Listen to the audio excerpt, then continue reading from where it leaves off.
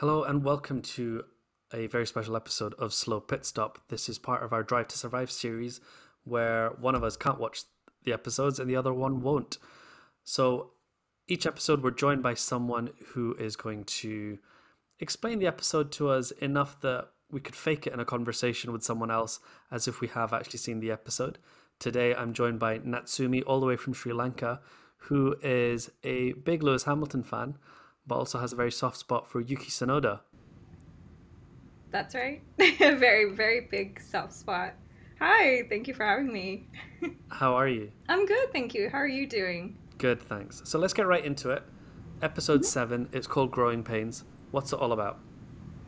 So, episode 7 is all about Yuki, and of course, it's about Esteban as well. So, it's kind of divided up between the two, but I do feel like it focuses more on Yuki, so you can say it's Yuki's episode, more or less. Classic Esteban coming to steal things from Yuki.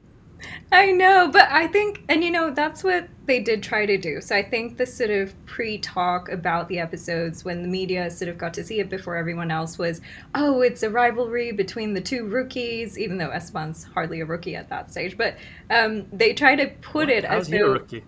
I know, well, I saw that a lot on Twitter, and I was like, Esteban's not a rookie. Sure, Yuki was. But yeah, so they were trying to sort of put it in that light of they're against each other, they're competing, and it's like, sure, AlphaTauri and Alpine were sort of competing in terms of the constructors like championship, but certainly not Yuki and Esteban. I don't think either of them sort of It's bizarre. crossed the others mind. So it was really strange to see it put that way. So I had to watch it because I was like, all right, I want to see this rivalry between the tallest driver and the shortest driver on the grid.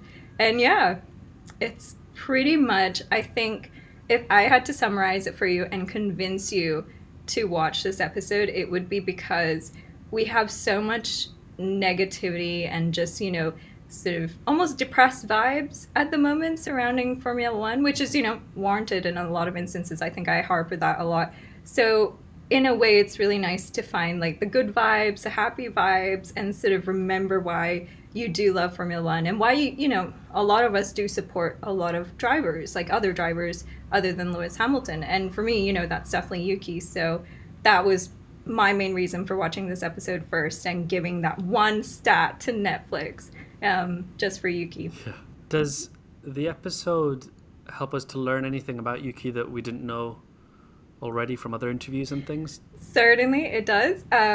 It mainly sort of I'm so hesitant now because I'm like, do I really want to put this out there or talk about it? But apparently Yuki's bathroom habits get featured a lot in I think in other episodes of Drive to Survive. But yeah, but it does come up in this episode, and I think I did see like a journalist or somebody kind of going, oh gosh, we didn't need to know that, and I was like, it's part and parcel of like everyday life, and I think that's such a big part about why Yuki is so awesome, because he's just unfiltered. He's so honest. He doesn't care what comes out of his mouth, maybe to his own detriment sometimes, but it also just shows like, he doesn't have any pretenses or anything like that. He's just who he is. So all around great vibes. Would you recommend that someone that is avoiding Drive to Survive because of how they feel about last year, do you think they should watch this episode? I would most definitely recommend it. On a serious note, there's nothing triggering in it. It's just really good vibes. Esteban is awesome in this episode as well. We can see how he sort of, tackles races and his own failures and then his wins, obviously. So all around, I think it's just good vibes. Yuki's really fun. I think he encapsulates a lot of us when he talks about his hatred for the gym, when he struggles with cleaning, when he talks about food and things like that. So yeah, I would definitely recommend that, everybody watches this episode. At least this episode. Give the one stat for episode 7. Yeah, just this one for now. Okay. Well, thank you very much for joining us, and we'll see you soon. Thank you for having me. Bye. Bye.